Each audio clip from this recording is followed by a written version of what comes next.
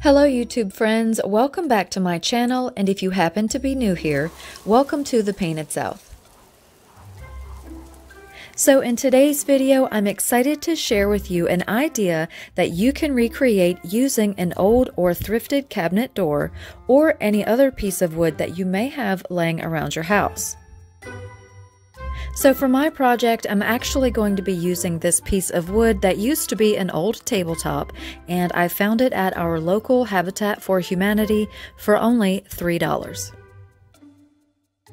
Originally, my plan was to use this as a pumpkin patch sign, so I decided to sand it down and smooth out a lot of those scratches because I was going to restain it and then add lettering to it.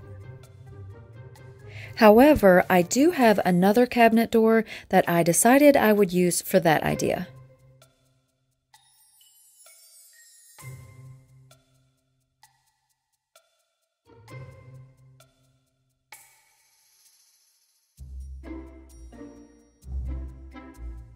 So for this old tabletop wood piece, I wanted to create something that I could change out from season to season.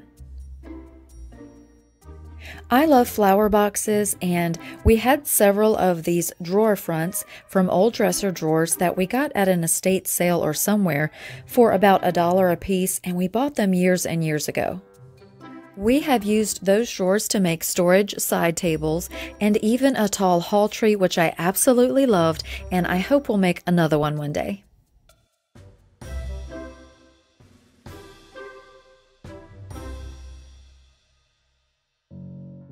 Now for this project, I decided to use the drawer front as a little garden box, and since it's for fall, I decided to call it a pumpkin patch box.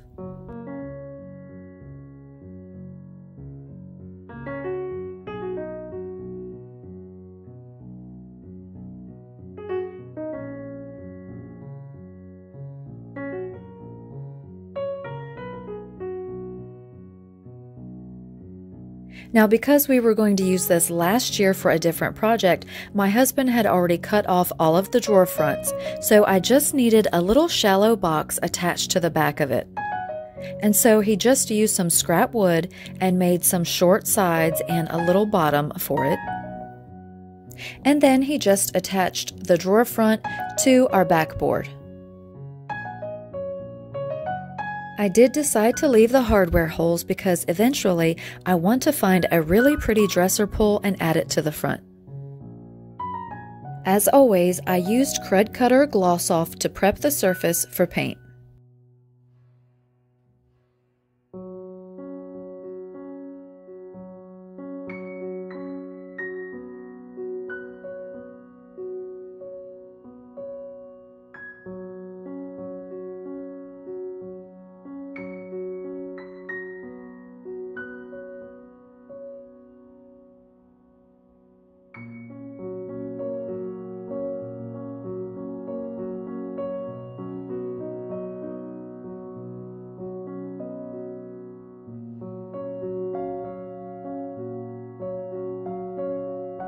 I used Debbie's Design Diary DIY paint in the color Little Black Dress for my first layer.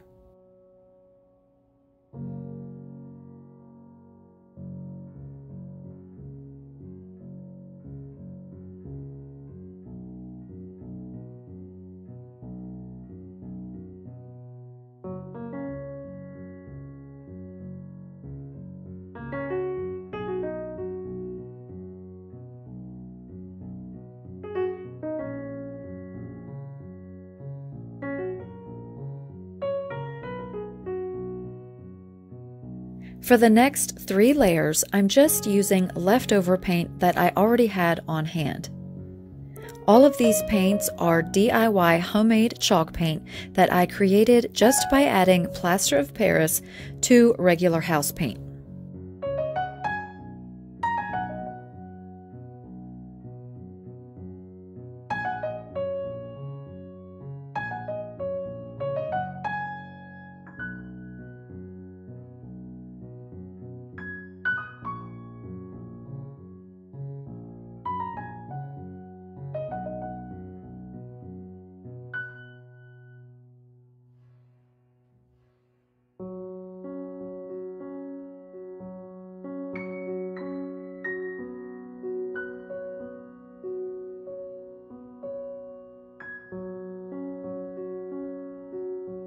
I always allow each coat to dry before adding the next, unless I'm going for a blended look.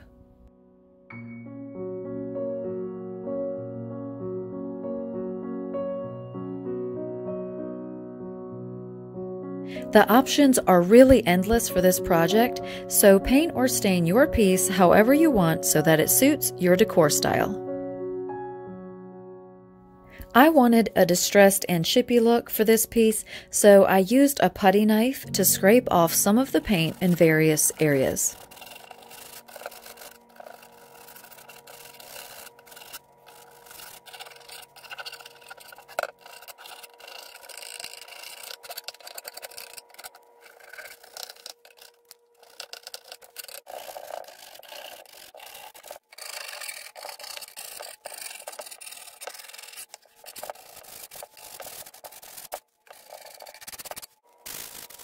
I then sanded the entire piece to smooth out the finish just a bit, and then I did end up going back and touching up the paint where I removed a little too much.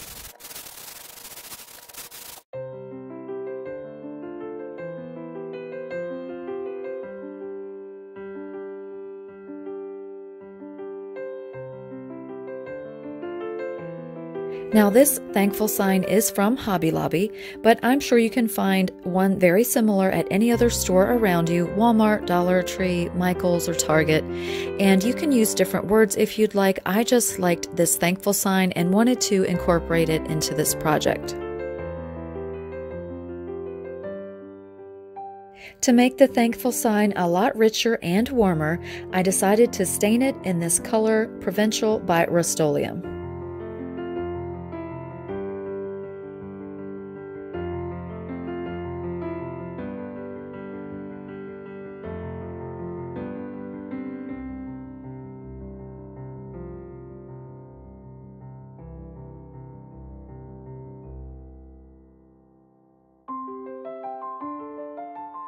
To protect the paint on the garden box, I used this clear matte varnish by Waverly.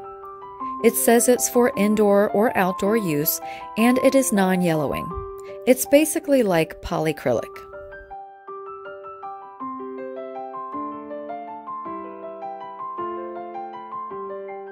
And here is how the first part of the project turned out.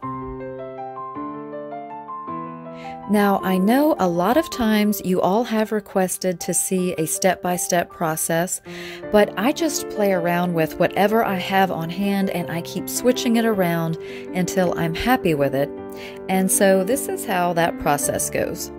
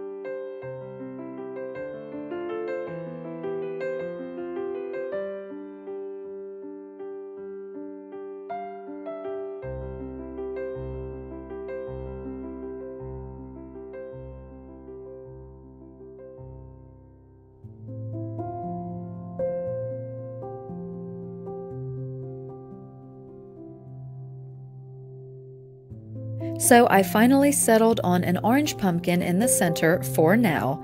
I did want it to coordinate with my other arrangements, so I did use hydrangeas, a purple cabbage, orange berries, and certain greeneries that I used in my other arrangements.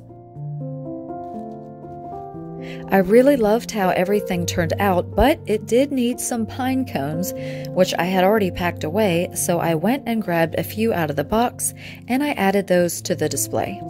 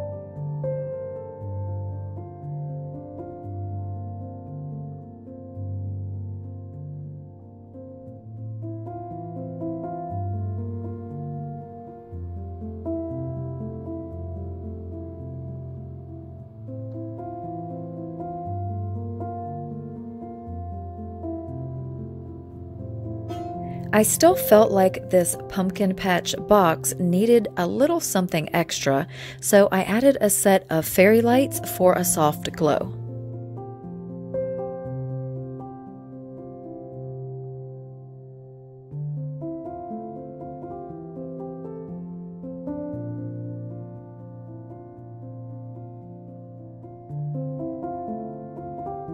I really hope that you enjoyed this DIY project and that it inspires you to create your own out of items you may have on hand or you can find at a thrift store. And this display can also be hung on a wall, inside, or used outside on your front porch to welcome guests just by swapping out the thankful sign to one that says welcome. I will definitely be changing out this display for each season of the year. I already have several ideas in mind, so I'm super excited about how this turned out. Please let me know your thoughts in the comments below. Give me a thumbs up if you did like this video.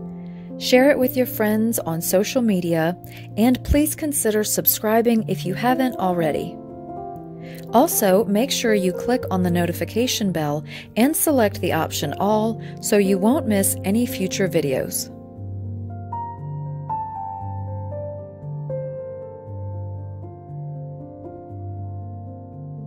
I wish you all the best. Thank you so much for watching, and I will see you in the next video.